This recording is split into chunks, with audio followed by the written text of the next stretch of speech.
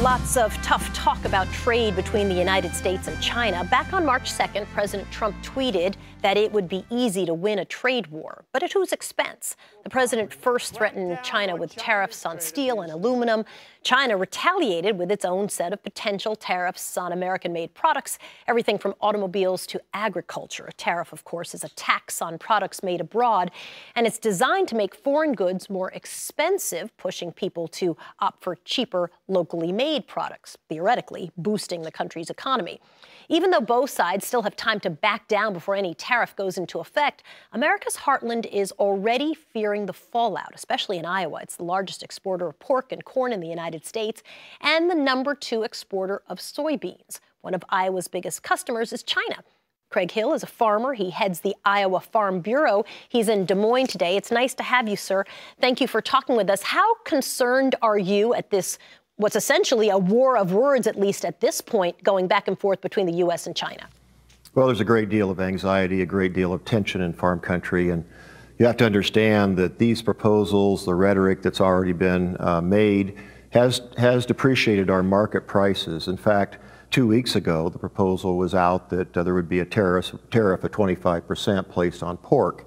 The result was about a 20% price loss to our pork here in Iowa. On Wednesday morning, the 4th of April, as I woke up, I noticed the markets were down 50 cents on soybeans, 17 cents on corn, and in relationship, that's about 5% of price.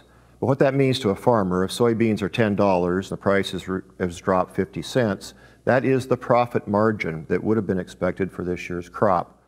President Trump campaigned on essentially punishing China for its unfair trade practices. Do you think that China should be punished for trade practices that others, far many more than just the president, would say are unfair?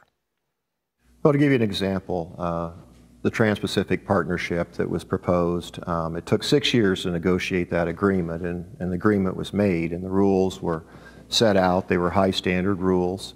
Everybody agreed to those. And when you disrupt trade, as you have in this case, and going forward, if it becomes more severe, it has a long-term impact. We export over 20, maybe perhaps 30%, depending on volume or by price, this nation's agricultural production. We are a powerhouse of production in America.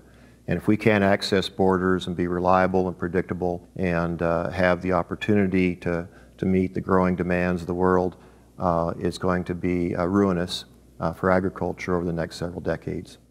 Let me ask you a question then. 75% of the Farm Belt voted for President Trump, who made very clear well before he was elected that a trade war was something he was very interested in. So it's not a surprise, and it seems to me that trade wars clearly impact the very people who voted for President Trump. I don't get it. Explain that to me.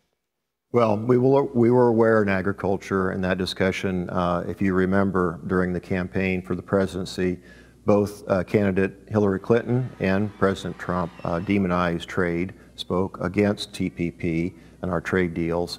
There was concern in the ag community for both. However, President Trump, in his anti-regulation efforts, his removal of a lot of regulations around agriculture, that was something that was very attractive to producers. So what happens now? Do farmers still across the board support President Trump? That's something we will see. What will be the final outcome of this? Where will we end up? And that's a serious question, and we can't predict that outcome. But, I think farmers are concerned. There's a great deal of tension. I think anxiety, apprehension. They're feeling it in their pocketbook now. It is changing investment. Banks are looking differently at agricultural production and how they lend.